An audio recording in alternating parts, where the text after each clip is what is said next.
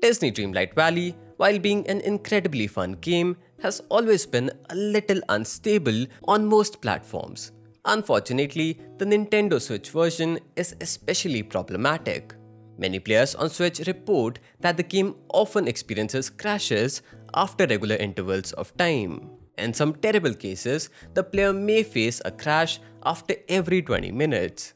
But before getting into it, if this video helps, please consider subscribing to the channel as we're trying to reach 1000 subscribers this year.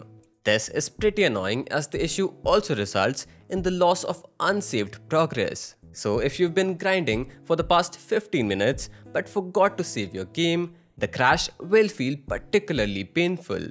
As a preventative measure, affected players have started saving their games every few minutes. While this does prevent the loss of progress, it is still frustrating and ruins the gameplay experience.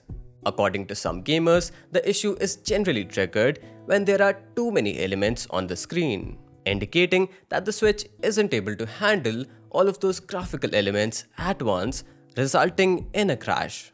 Rainy scenes are a prime example of such a situation. For a few, teleporting in the game leads to a lot of crashes as well.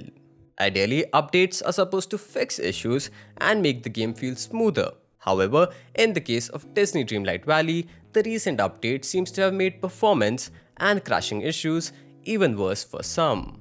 We hope the developers look into the problem and resolve it as soon as possible. If this video was helpful, please consider liking and subscribing. Thank you for watching.